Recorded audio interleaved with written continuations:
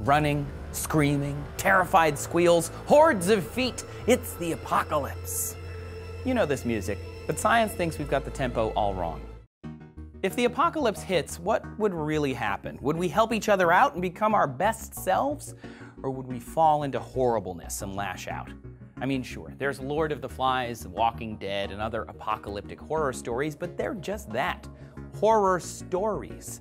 In reality, tragedy and disaster bring out more kindness than cruelty.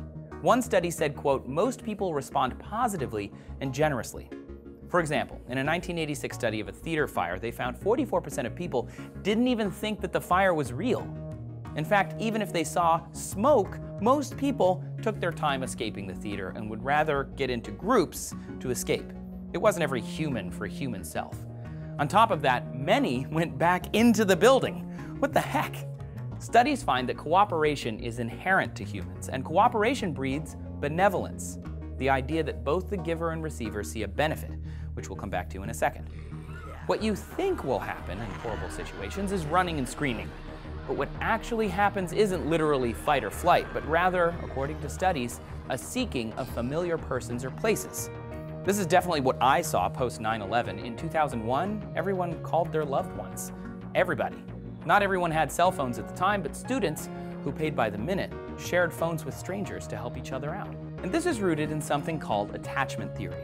In the 1950s and 60s, two psychologists, Ainsworth and Bowlby, discovered humans crave social attachment. I know, right? They felt children should experience warm, intimate, and continuous relationships to thrive, which was the opposite of what people actually thought at the time. It was a surprise that attachment breeds comfort and happiness, that social interaction keeps us calm. We're getting through this together. And this is reflected anecdotally after disasters way more than antisocial behavior. Sure, panics and negative behavior happen, but it's not like everyone, or even a large percentage, start being all Game of Thrones. People help each other way more, and lots of reports show this. Post 9/11 and the 7/7 bombings, post tsunami in Asia, even after the most recent attack in Manchester, people band together. Humans volunteer, they donate, they help their fellow humans. After Hurricanes Katrina and Sandy, hotels and strangers took in homeless families. Local volunteers came to clean up. People put power strips on sidewalks. Businesses gave free food, and neighborhoods held social events to improve morale. After 9/11, homicides in Manhattan dropped by as much as 60%, according to USA Today. What increased? Blood donations. First-time donors increased drastically. After the San Francisco earthquake in '89, blood donation increased 200%. Remember benevolence? Blood donation doesn't just support the receiver, it also gives the donor a sense of doing good, maybe harkening back to social attachment. And sure, some of this could be anecdotal. There are some people who are antisocial, and you see them on the news. Antisocial societal breakdown gets ratings. People like those stories. But the perpetrators are a tiny subset of the population.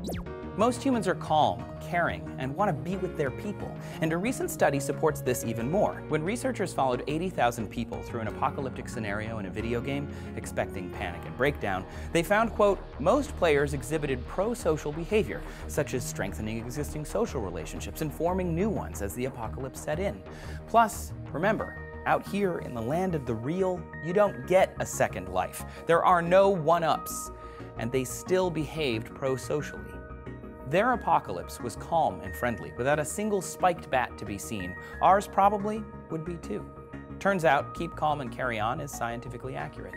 Next time you call your mom after a tragedy, take solace in the fact that you are not alone on so many levels. And look, whether or not the apocalypse happens, people need donations. Will you still get help if you're a donor? Of course you will. What exactly happens to your organs after you give them up, though? Find out everything in this video. Who would you call if you found out an asteroid would destroy Earth next month? What would you do? Let us know in the comments. Please subscribe, like this video, and thank you so much for watching Seeker.